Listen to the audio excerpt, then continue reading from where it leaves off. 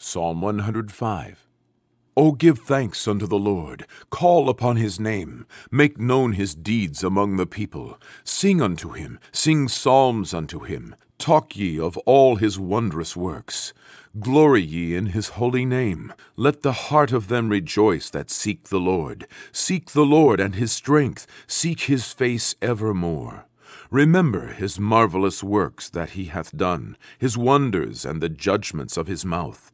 O ye seed of Abraham his servant, ye children of Jacob his chosen, he is the Lord our God, his judgments are in all the earth.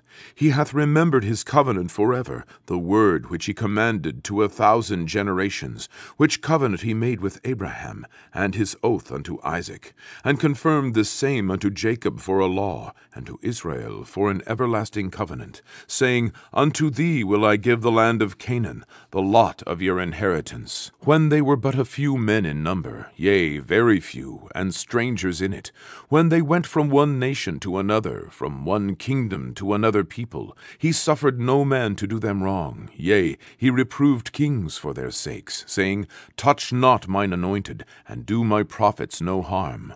Moreover, he called for a famine upon the land. He brake the whole staff of bread. He sent a man before them, even Joseph, who was sold for a servant, whose feet they hurt with fetters. He was laid in iron, until the time that his word came. The word of the Lord tried him. The king sent and loosed him, even the ruler of the people, and let him go free. He made him lord of his house, and ruler of all his substance, to bind his princes at his pleasure, and teach his senators wisdom. Israel also came into Egypt, and Jacob sojourned in the land of Ham.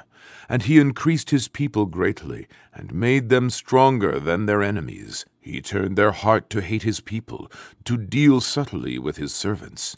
He sent Moses his servant, and Aaron whom he had chosen. They showed his signs among them, and wonders in the land of Ham. He sent darkness and made it dark, and they rebelled not against his word. He turned their waters into blood, and slew their fish. Their land brought forth frogs in abundance, in the chambers of their kings. He spake, and there came divers sorts of flies and lice in all their coasts.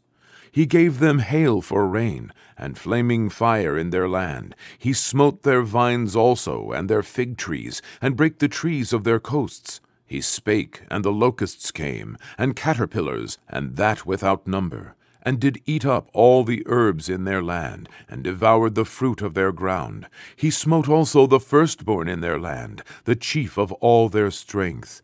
He brought them forth also with silver and gold, and there was not one feeble person among their tribes. Egypt was glad when they departed, for the fear of them fell upon them. He spread a cloud for a covering, and fire to give light in the night. The people asked, and he brought quails, and satisfied them with the bread of heaven. He opened the rock, and the waters gushed out. They ran in the dry places like a river. For he remembered his holy promise, and Abraham his servant, and he brought forth his people with joy, and his chosen with gladness, and gave them the lands of the heathen, and they inherited the labor of the people, that they might observe his statutes, and keep his laws. Praise ye the Lord.